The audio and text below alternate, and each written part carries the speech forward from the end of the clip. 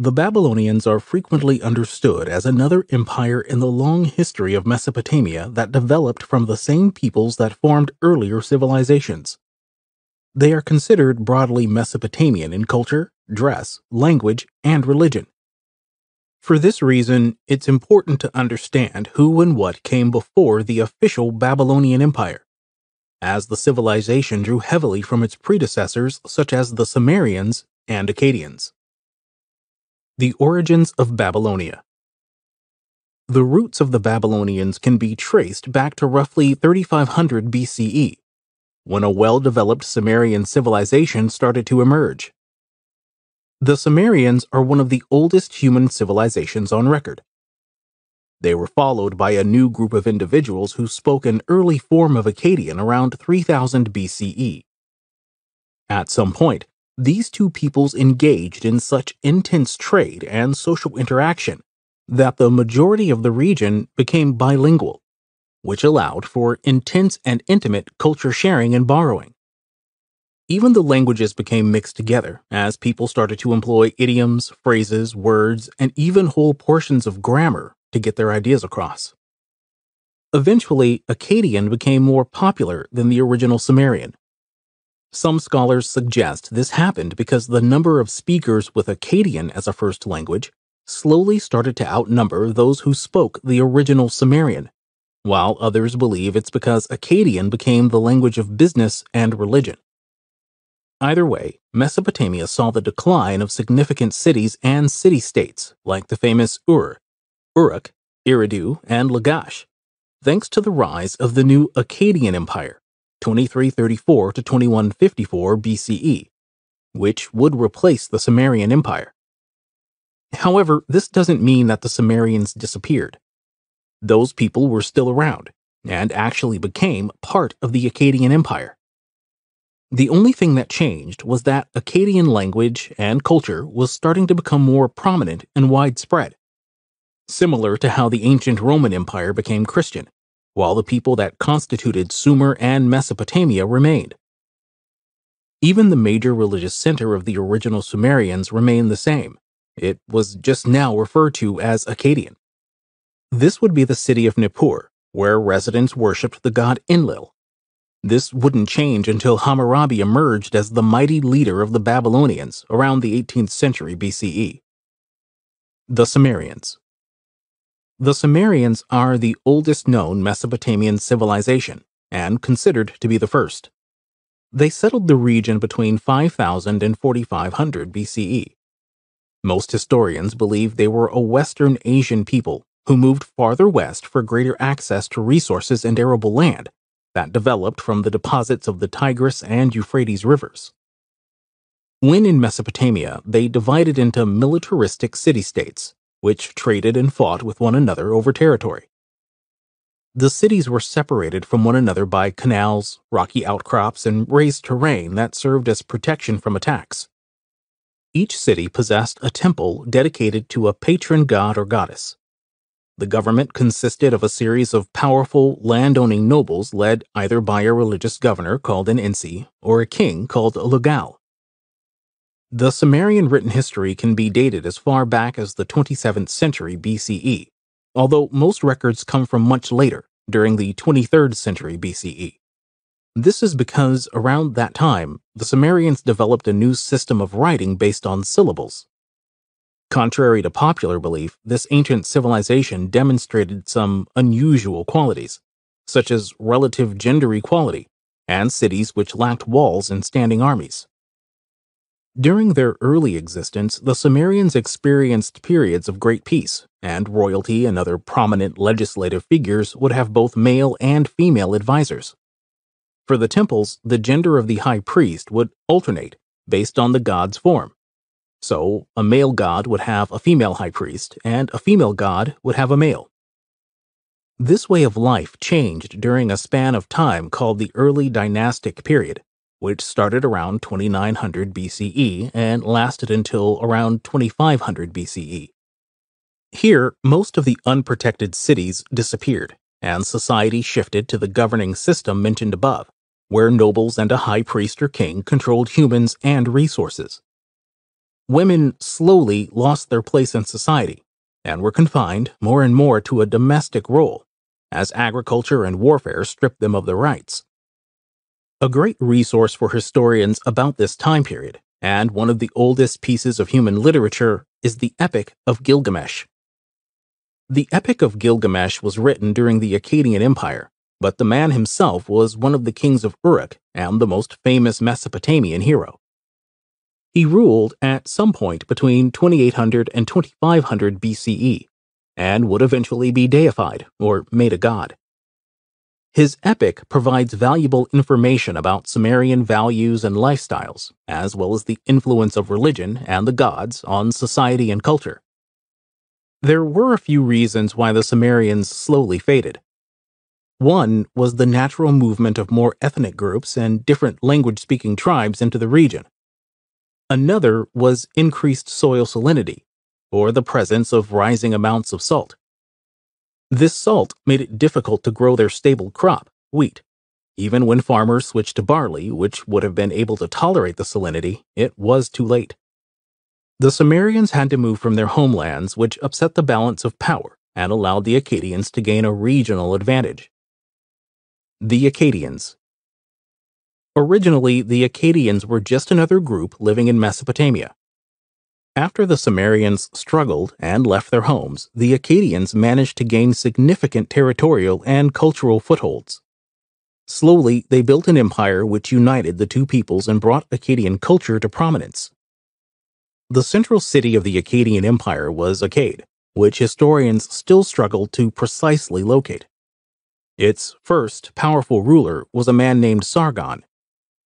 His personal background is unknown, as he himself made numerous claims, including having a changeling mother and an absent father. Once he aspired to be king, he changed his story so that his mother was actually a high priestess. This would have meant he was a noble and gave him legitimacy to rule. He began his life as a cupbearer to another king and worked his way to being a gardener who cleaned irrigation canals. Here, he formed his first coalition of soldiers from the other workers. Sargon displaced the original king and then immediately started to expand the Akkadian territory through conquest. He united all of Mesopotamia and then spread across the Euphrates River into an area known as the Levant. Here, he fought and dominated an ancient people known as the Hadeans. He replaced any ruler who opposed him with Akkadian nobles and purportedly ruled for 56 years before dying of old age. He expanded trade considerably to include materials like silver and lapis and spread it north into Assyria, which would become the breadbasket of the Akkadians. After Sargon's death, the Akkadian Empire remained strong and powerful. The civilization and economy were carefully planned to fully maximize the efficiency of resources and the population. Staple foods like wheat, barley, and oil were kept in massive granaries and measured out to citizens. Taxes could be paid in money, food, or public service. In this way, the Akkadians kept their walls and canals strong through labor. The Akkadian language became ubiquitous throughout the Middle East and spread to nearby territories. Tablets containing it have been found as far as Egypt. By the 22nd century BCE, though, the Akkadian Empire struggled and toppled after lasting only 180 years. Historians propose a diverse array of reasons why this could be, as there isn't enough archaeological evidence to indicate a precise cause. The first idea is that there was a massive drought, which decimated the empire's agriculture, making their way of life unsustainable. The second is that the empire simply extended itself too far and found itself unable to maintain control over city-states that fought for independence. The third is that nomadic hordes descended upon Mesopotamia, and the Akkadian military was not strong enough to stop them. This last theory seems the least likely, as the Akkadians held strict control over their immediate territory, and there is the least amount of evidence for the nomad hypothesis. Descendants and successors of the Akkadians possessed their own ideas. According to one preserved tablet, the fall of the empire came about due to the sacrilegious actions of King Naram Sin, who listened to two lying oracles and sacked a temple protected by the chief god Enlil.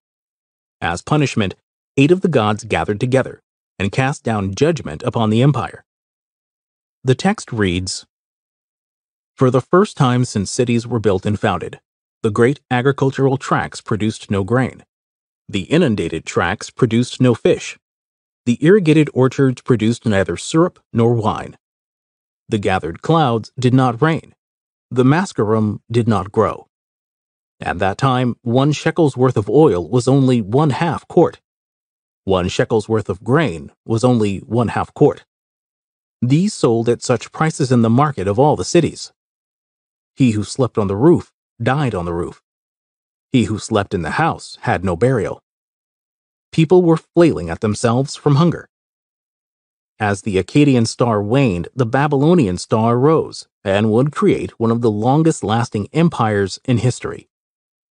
There is little archaeological evidence to indicate when the first Babylonian dynasty developed, since the region possesses a high water table that led to the destruction of old clay materials. The evidence which survives to this day tends to be royal documentation, some literature, and lists of years and their corresponding names. For these reasons, not much is known about the culture and society of the first Babylonians, although historians can clearly trace significant political and cultural events. Babylonia might not have fallen if Nabonidus had been a better ruler, but the odds were stacked against him.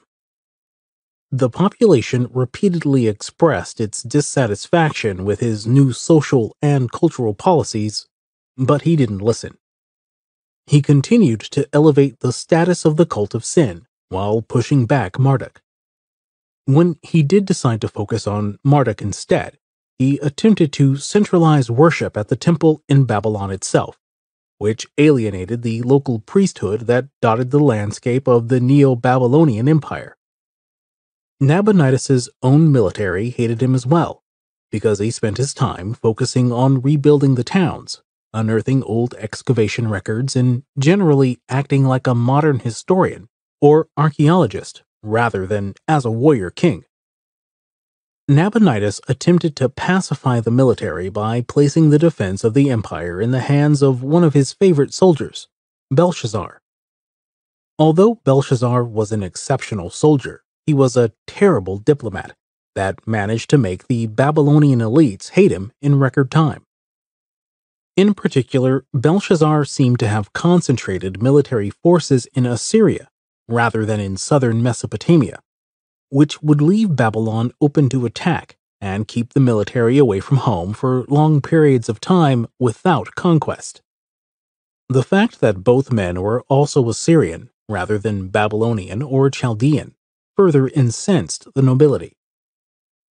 The rise of Cyrus the Great. The Neo-Babylonian Empire's greatest enemy would appear in the form of Cyrus the Great. Around 550 BCE, he was the Achaemenid Persian king of a city in Elam who led a revolt against his superior, Astyages. Astyages was the king of Medes who kept the Median Empire together to the east of Babylonia. The Median Empire was the term for the civilization created by the Medes, whom you might recognize as one of the Babylonian allies against Assyria.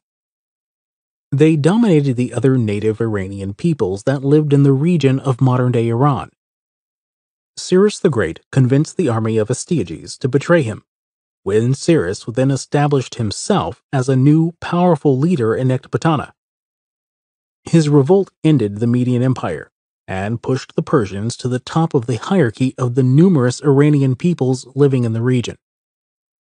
Within 3 years, Cyrus was the king of Persia proper, crushing Assyrian revolts and making preparations to enter the Neo-Babylonian Empire for conquest. After spending 11 years consolidating his rule, Cyrus turned his attention to the Neo-Babylonian Empire. In 539 BCE, he invaded. Here is where the source material becomes murky once more. Primary sources such as the Babylonian Chronicles and an artifact called the Cyrus Cylinder, literally an ancient cylinder with writing engraved in the pottery, indicate that the city of Babylon fell to Persia without a fight. which could indicate the rulers realized they were overpowered and outnumbered. However, ancient Greek historians, like the legendary Herodotus, who, while prone to exaggeration, is also a great source for ancient accounts of empires, indicates there was a siege.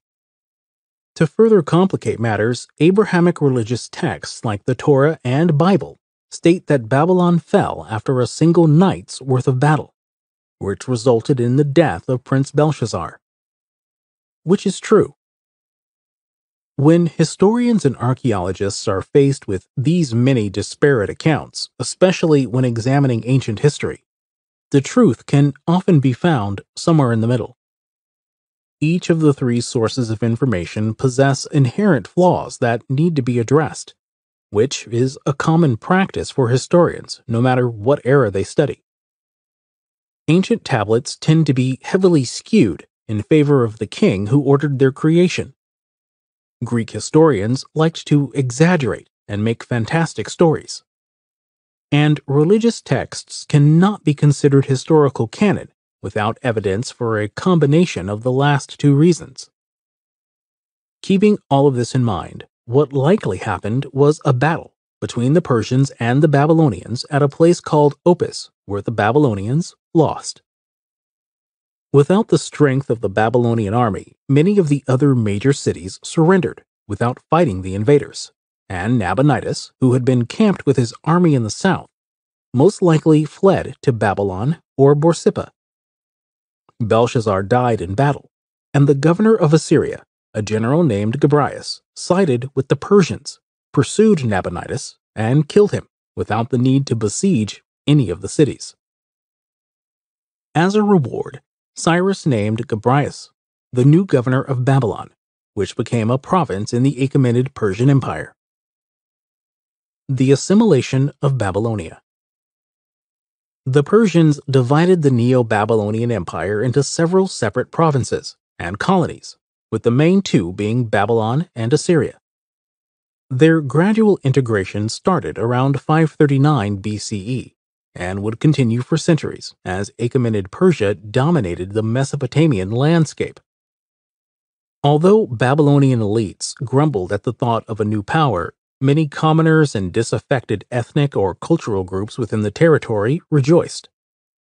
One of Cyrus's first actions upon consolidating his rule was to allow foreign exiles to return to their homes. In particular, he allowed the thousands of Jews who had been abducted and forcibly sent from Judah to Babylon by Nebuchadnezzar II to return home. With them, they could bring their consecrated religious symbols, including images and vessels. It's telling that Cyrus is referred to in Abrahamic religious texts as the liberator of the Jewish people, and is one of the only non-believing individuals to be called a Messiah. In biblical accounts, he is the man who releases the Jews from their Babylonian captivity. Although they would live under Persian rule for centuries, the Jews were able to return home and never officially rebelled or took up arms against their rulers. Meanwhile, regular and native Babylonians still needed to be appeased. One of their greatest laws was that none could claim the right to rule over the territory until he had been consecrated into the office by the high priests. To appease this faction, Cyrus went through with the consecration, took the title of the king of Babylon, and justified his rule by claiming to be the successor of the original Babylonian kings, and chosen by the patron deity Marduk to restore justice, order, and peace to southern Mesopotamia. Through this system, Cyrus managed to keep the peace and appease the priesthood of Marduk until his death. Darius, unrest, and decline. Peace remained in Babylonia until roughly 521 BCE. By this time, Cyrus the Great and his son Cambyses II were both deceased, and a new claimant to the throne emerged, Darius I. Darius I came to power in 522 BCE after defeating a usurper who had killed Cambyses and attempted to gain control of the empire. Darius I, also called Darius the Great, saw no reason to appease the Babylonians and abandoned the chosen by Marduk narrative, in favor of pushing forward the Zoroastrian religion. Zoroastrianism is a monotheistic faith, meaning it has one God, and identifies the duality of good and evil. Good will eventually triumph over and destroy evil, and there was a single supreme being of wisdom whom the Persians worshipped. While this wasn't the sole reason for a Babylonian revolt, it did destroy Persian claims to legitimacy. Once Darius I came into power, Babylonia tried to assert its independence under a new ruler called Nebuchadnezzar III. Nebuchadnezzar III ruled for less than a year before the Persians appeared and put down the rebellion in spectacular, bloody fashion. At the same time, Darius I held off similar revolts throughout the empire and reconquered Assyria. 6 years later, in 514 BCE, the Babylonians once again declared independence, this time under the leadership of an Armenian man named Araka, who renamed himself Nebuchadnezzar IV. Darius I reclaimed the territory once again and partly destroyed Babylon's walls during the siege. These would not be rebuilt. Here, the story of Babylonia grows complacent. There were no more major revolts or revolutions for the next 2 centuries, and the city of Babylon slowly lost its importance and luster as peoples left and moved to the greater cultural capitals of the Persian Empire. Around 331 BCE, the Macedonians fought and kicked out the Persians, led by one of the greatest names in history, Alexander the Great. Alexander would die in Babylon in 323 BCE, most likely due to typhoid fever, although some believe he may have been poisoned. Once Alexander's former generals went to war, Babylonia and Assyria became a part of the Seleucid Empire, still controlled by the Macedonians. Babylonia lost its importance, although urban life continued much the same as it had for centuries well until the 1st century BCE. The region would be absorbed again and again into new empires, states, and countries, but never again would it claim independence. The final fall of Babylon was complete.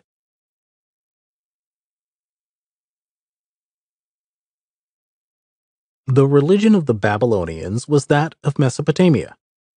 The region possessed a cohesive cosmology, mythology, and structure of deities which were passed down over centuries. No matter what culture reigned supreme, whether it be the Sumerians, Akkadians, or the official Babylonians, the religion remained almost exactly the same.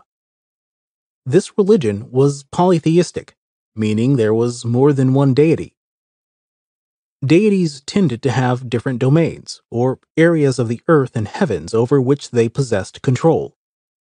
There could be a god of the harvest, a god of storms, a goddess of fertility, or a goddess of love, among many others. Since religion stayed similar over millennia, this chapter provides an overview of major developments that occurred within the Mesopotamian religion, including changes under the Neo-Babylonian Empire. A brief overview of what happened to the religion once the Hellenistic period arrived is additionally included. Afterward, there is a description of several of the major deities. The Mesopotamians. The Mesopotamian religion, as it relates to the Babylonians, started with the Sumerians. As mentioned many chapters ago, the Sumerians were the precursors to the official Babylonians, which heavily influenced the culture, religion, politics, and economy of their successors. Many ethnic Sumerians would eventually become Babylonians, as the people stayed within Mesopotamia. The Sumerians possessed a theocratic society, or one ruled by religious tenets, beliefs, and usually a class of priests or spiritual leaders. Sumerians were so dedicated to their religion and mythology that almost every aspect of life was seen to have been governed by one of the deities. Before a kingship developed in Sumer, there were the theocratic city-states with ruling priests. The most significant cultural buildings were temples. Originally, these structures were constructed from simple stone, and consisted of a single room for worship. As time went on, the buildings morphed into the legendary ziggurats. A ziggurat was a tall tower with a central sanctuary at the very top. It was not a triangle, but instead consisted of multiple terraced levels, with broad stairs which could be climbed to reach the sanctuary. These ziggurats were not public. Sumerians believed them to be the dwelling places of the gods, so access was forbidden for the majority of the population. Some professionals speculate that part of the design, with its numerous levels, was so guards could be posted around the stairwells to keep the common folk from spying on religious rites and ceremonies. Each Sumerian city possessed a patron deity whose rites and rituals would be performed more often than others. There exists one major, well-preserved ziggurat still in existence, the Choga Zanbil in Iran.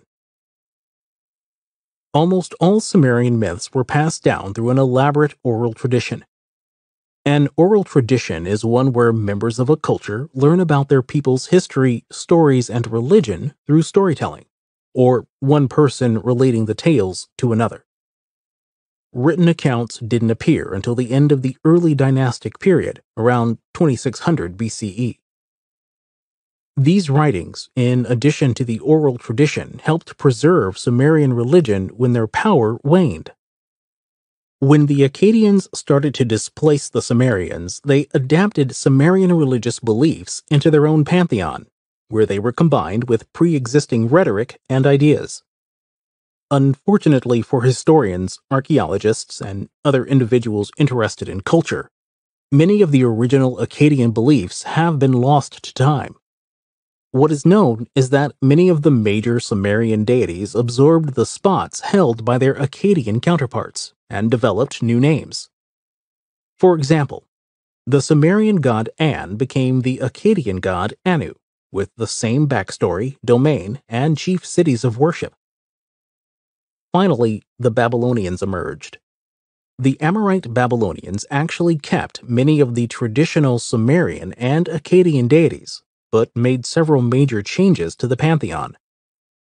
In particular, they added the god Marduk, and ordained him as the head of the pantheon. The original goddess Inanna's role was also transferred to a new deity called Ishtar. Otherwise, the world remained the same, and the Babylonians preserved the Sumerian and Akkadian languages for the purpose of worship. The Mesopotamian creation myth. There are several Mesopotamian creation myths, or stories, which focus on how the earth, heavens, and humans came to be. The main two are called the Eridu Genesis and Enuma Elish. The first is Sumerian, and the second is Babylonian, but there are many more that describe smaller acts of creation. Some of these others are the debate between sheep and grain, Song of the Hoe, and debate between summer and winter. It's a common theme throughout the myths, where origin stories are told during conversations between personified objects, animals, seasons, and other inanimate creations. The earliest Sumerian creation myth comes from a clay tablet discovered by archaeologists during an excavation in Nippur. The document appears to be from 1600 BCE, indicating that it was recorded late in the time of the Sumerians. Historian Thorkild Jacobson named the tablet the Eridu Genesis myth and translated the cuneiform. Because of the advanced age of the relic, several pieces are missing, or the inscription has been worn away by the literal sands of time. However, contemporary audiences can still piece together the rudimentary story. It goes as follows. Nintur was paying attention. Let me bethink myself of humankind, all forgotten as they are, and mindful of mine. Nintur's creatures, let me bring them back. Let me lead the people back from their trails. May they come and build cities and cult places, that I may cool myself in their shade. May they lay the bricks for the cult cities in pure spots, and may they found places for divination in pure spots. She gave directions for purification and cries for clemency, the things that cool divine wrath. perfected the divine service and the august offices, said to the surrounding regions, "Let me institute peace there." When An, Enlil, Enki, and Ninhushagga fashioned the dark-headed people, a name the Sumerians gave themselves, they had made the small animals that come up from out of the earth, come from the earth in abundance, and had let there be, as it befits it, gazelles, wild donkeys, and four-footed beasts in the desert. And let me have him advised, let me have him oversee their labor, and let him teach the nation to follow along unerringly like cattle. When the royal scepter was coming down from heaven, the august crown and the royal throne being already down from heaven, he, the king, regularly performed to perfection the august divine services and offices, laid the bricks of those cities in pure spots, that were named by name and allotted half-bushel baskets. The firstling of those cities, Eridu, she gave to the leader, Nudimmud. The second, Bad Tibira, she gave to the prince and the sacred one. The third, Larak, she gave to Babislag. The fourth, Sippar, she gave to the gallant Utu. The fifth, Shuruppak, she gave to Ansud. These cities, which had been named by names and had been allotted half-bushel baskets, dredged the canals, which were blocked with purplish wind-borne clay, and they carried water. Their cleaning of the smaller canals established abundant growth. A piece is missing here which describes how the noise created by the humans and their cities annoyed the chief god Enlil so greatly that he decided to eliminate the Sumerians entirely. He persuaded the divine assembly of the various deities to vote for human destruction through a massive storm that would flood the world. Savvy students of history, mythology, or religion will note the parallel of Sumerian legend with numerous others around the world. The deluge myth, or the idea that the gods sent a great flood to wipe out humanity, appears in almost every major religion discovered across the globe, including Christianity, Hinduism, ancient Chinese mythology, ancient Norse mythology, ancient Greek mythology, Mayan mythology, the Lac Court Orioles, Ojibwa tribe, the Aboriginals of Australia, and numerous other indigenous tribes throughout both American continents. The Mesopotamian flood myths, or those belonging to the Sumerians, future Babylonians, and others, are among the first.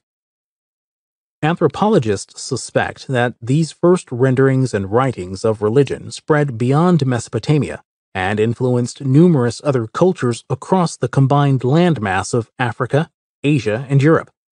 But it doesn't explain how it crossed the Atlantic, Pacific, and Indian Oceans, unless the theory of gargantuan land bridges is true. Others, in particular the scholars of geology and the evolution of the planet, believe that something of climatological significance must have happened during humanity's earliest years, causing it to be recorded. No matter what the case may be, the Sumerian creation myth continues. That day Nintur wept over her creatures, and holy Inanna was full of grief over their people. But Enki took counsel with his own heart. An, Enlil, Enki, and Ninhushagga had the gods of heaven and earth swear by the names of An and Enlil. At the time, Zisudra was king and Lustration priest. He fashioned, being a seer, the god of giddiness and stood in awe beside it, wording his wishes humbly. As he stood there regularly day after day, something that was not a dream was appearing. Conversation, a swearing of oaths by heaven and earth, a touching of throats, and the gods bringing their thwarts up to cure. And as Zisudra stood there beside it, he went on hearing, "Step up to the wall to my left and listen. Let me speak a word to you at the wall, and may you grasp what I say. May you heed my advice. By our hand a flood will sweep over the cities of the half-bushel baskets and the country. The decision that mankind is to be destroyed has been made. A verdict, a command of the assembly cannot be revoked. An order of An and Enlil is not known ever to have been countermanded. Their kingship, their term, has been uprooted. They must bethink themselves of that.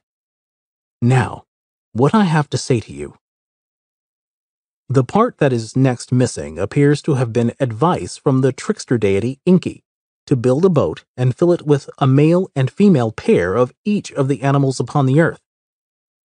You might notice the parallels between this deluge myth and others, including the biblical story of Noah and the ark.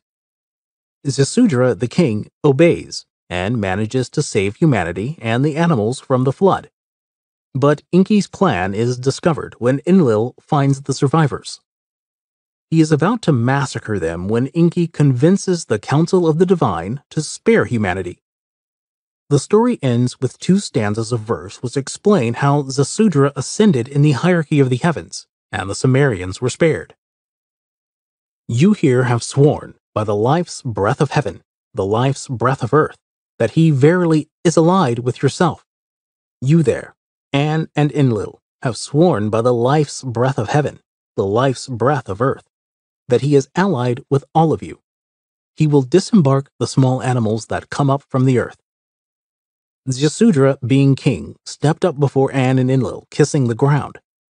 And An and Enlil, after honoring him, were granting him life like a god's, were making lasting breath of life like a god's descend into him.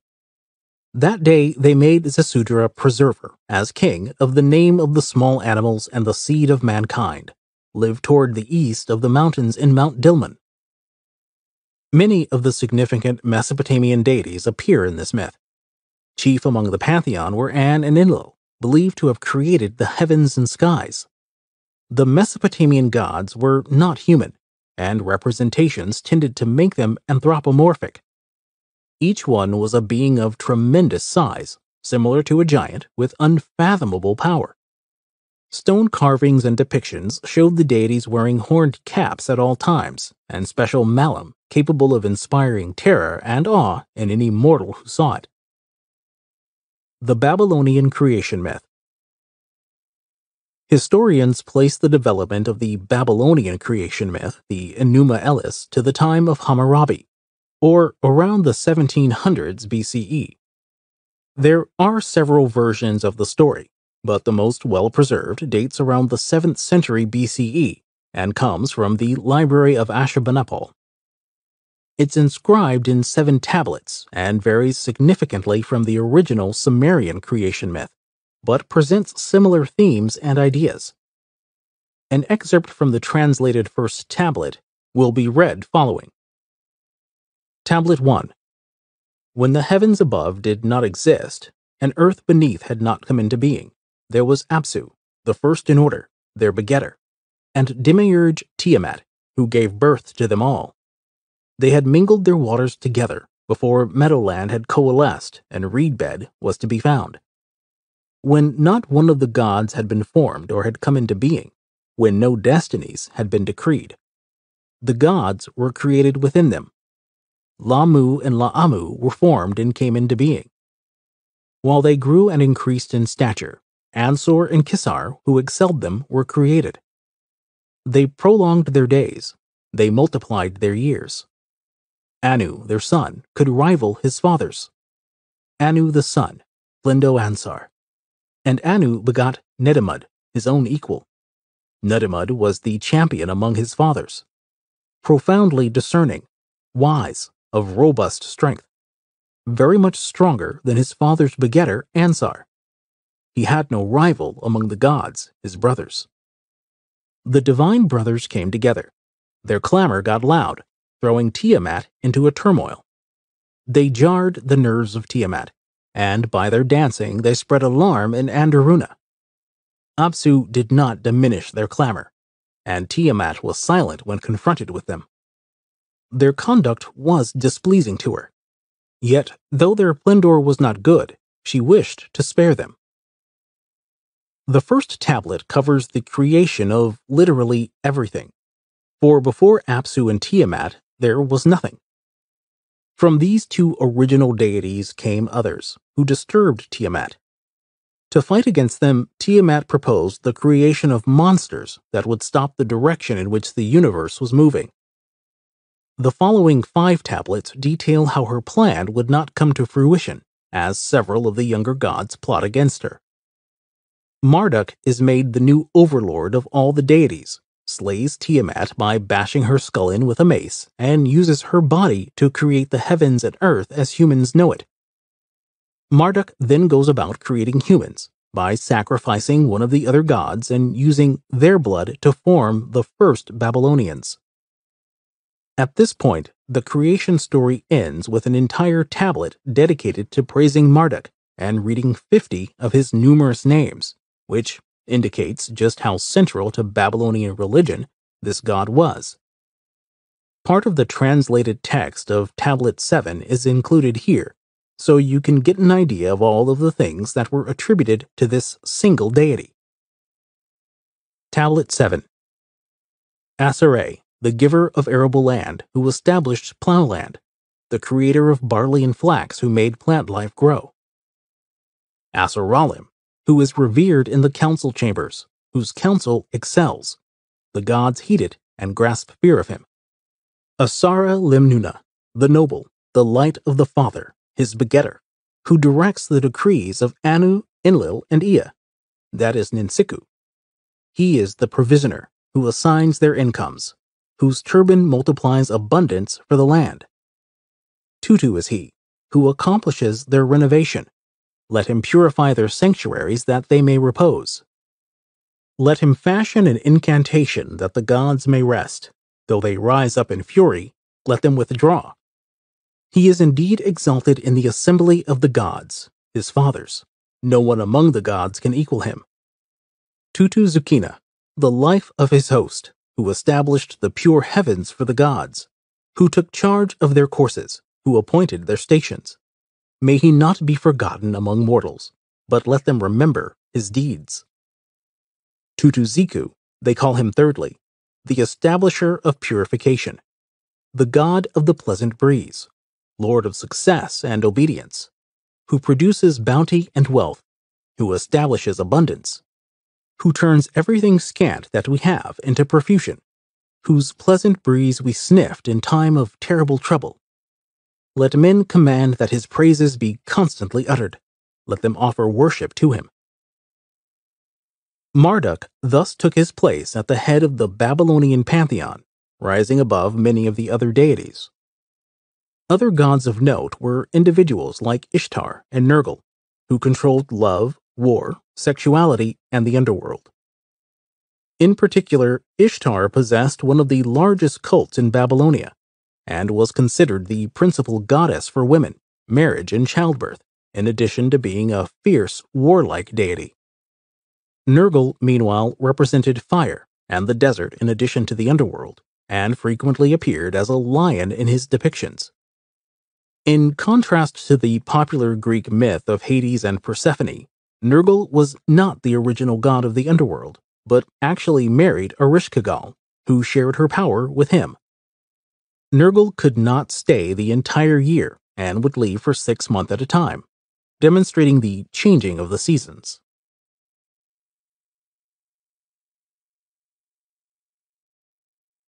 Babylon frequently appears in the Abrahamic religions as a symbol of decadence and sin. When referenced in documents like the Bible, it's important to realize that different passages are referring to the Babylonian Empire and to the city of Babylon itself, although both possessed the same connotations. The primary reason for the presence of Babylonia in these documents is the perpetual struggle that existed between the Babylonians and the Jewish people, who lived to the west in a region known as the Levant. During the 2nd and 1st millennia BCE, the Jewish people attempted to form their own kingdoms, but were frequently overrun, conquered, and turned into vassals by their more powerful neighbors. At one point, these conquerors were the kings of the Neo-Babylonian Empire, who uprooted thousands of the Jewish people from their homes following a rebellion and forced them to live in Babylonia as captives. This action became known in religious texts as the Babylonian captivity. Once the Neo-Babylonian Empire fell to the Persians and Cyrus the Great, the Jewish people were able to return home and wrote about their experiences in Babylonia in their religious documents. Now, It's important to realize once more that historians and archaeologists cannot accept documents like the Torah or Bible as fact, simply because the physical historical evidence does not exist. This does not mean that Judaism or Christianity is not true, but it does color the perception of events. For the purposes of this chapter, what was written in the documents of Abrahamic religions needs to be taken with a grain of salt, as the religious texts were repeatedly edited by the kings, high priests, and nobility to reiterate the Israelite belief that they were God's chosen people, that the nobles and kings possessed a divine right to rule, and that the Babylonians were clearly a sinful people, being punished for daring to act against the Jewish people. The Babylonian captivity. Keeping all of this in mind, Abrahamic religious documents tell a different story of the Babylonian captivity than that explained by historic sources as seen in previous chapters. According to the Bible, the situation went something like this. The word that came to Jeremiah concerning all the people of Judah in the 4th year of King Jehoiakim, son of Josiah of Judah, that was the 1st year of King Nebuchadnezzar of Babylon, which the prophet Jeremiah spoke to all the people of Judah and all the inhabitants of Jerusalem. For 23 years, from the 13th year of King Josiah, son of Amon of Judah, to this day, the word of the Lord has come to me, and I have spoken persistently to you, but you have not listened. And though the Lord persistently sent you all his servants, the prophets, you have neither listened nor inclined your ears to hear when they said, Turn now, every one of you, from your evil way and wicked doings, and you will remain upon the land that the Lord has given to you, and your ancestors from of old and forever. Do not go after other gods to serve and worship them, and do not provoke me to anger with the work of your hands. Then I will do you no harm. Yet you did not listen to me, says the Lord, and so you have provoked me to anger with the work of your hands and to your own harm. Therefore thus says the Lord of hosts, because you have not obeyed my words, I am going to send for all the tribes of the north, says the Lord, even for King Nebuchadnezzar of Babylon, my servant, and I will bring them against this land and its inhabitants, and against all these nations around. I will utterly destroy them, and make them an object of horror and of hissing, and an everlasting disgrace. And I will banish from them the sound of mirth, and the sound of gladness, the voice of the bridegroom, and the voice of the bride, the sound of the millstones, and the light of the lamp. This whole land shall become a ruin and a waste, and these nations shall serve the king of Babylon 70 years. Then, after 70 years are completed, I will punish the king of Babylon and that nation, the land of the Chaldeans, for their iniquity, says the Lord, making the land an everlasting waste. I will bring upon that land all the words that I have uttered against it, everything written in this book, which Jeremiah prophesied against all the nations. For many nations and great kings shall make slaves of them also, and I will repay them according to their deeds, and the work of their hands. In this version of events, the Israelite God is punishing the people for their sins and failure to uphold the tenets of worship properly. The Neo-Babylonian Empire is sent to remove the Jewish people from their homeland, where they can suffer until a time comes when they may return to their territory once more as God's chosen people. This text then places the Persians in the role of liberators, once more sent by God, specifically to aid the Jewish people, while ignoring the geopolitical intricacies unfolding in the region. Babylon, meanwhile, is destroyed for being sinful and failing to worship the proper deity. The Whore of Babylon.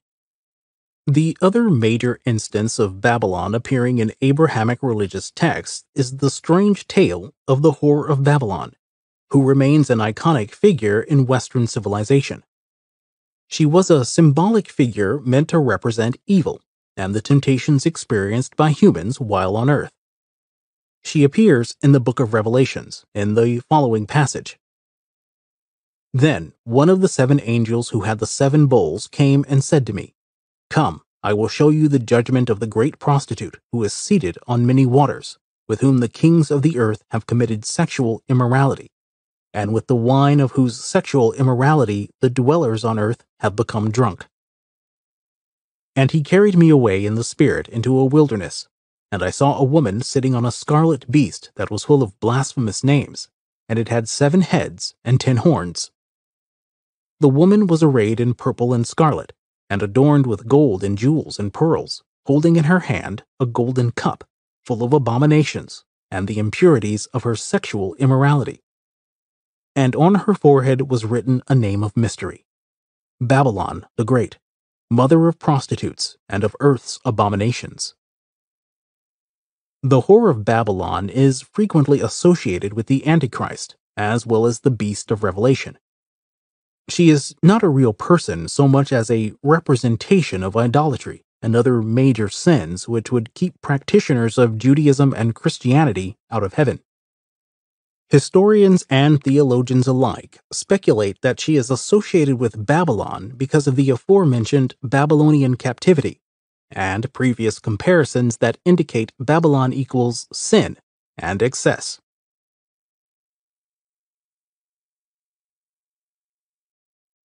So, why should a contemporary audience care about the Babylonians? It can be difficult for modern individuals to realize how much the actions of civilizations from thousands of years ago impact their lives in the present day. The Babylonians were responsible for several major scientific breakthroughs, including new mathematical methods for understanding the cosmos and creating calendars. They charted the stars, discovered new building materials, and laid the foundations for other civilizations like the Greeks and Romans, who continue to be upheld by Western civilizations as the great forebears of contemporary political and social intellectualism.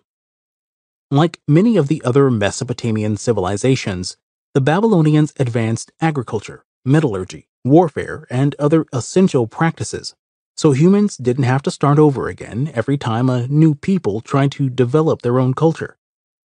Frequent warfare and trade with other civilizations throughout the Near East, Asia Minor, and Northern Africa also meant culture, religion, and techniques could travel great distances. Babylon, or Babylonia, even had a great effect on the development of the Abrahamic religions, as there would be no captivity narrative without them. Even if someone doesn't care too much about these vital essentials, they can still appreciate the complexity of a culture that survived for multiple millennia and spawned beautiful artwork, intricate religion and worship, and unique laws and the basis for future legal systems around the world. After all, it was Hammurabi who came up with the infamous "an eye for an eye" viewpoint for examining the world in justice. Keeping all of this in mind, it would be difficult to imagine a world without the Babylonians. History is very much a tapestry. If someone pulls out one thread, the entire thing starts to unravel. This is the position of the Babylonians, a crucial thread that can't be removed without dismantling the course of human civilization as the contemporary world knows it.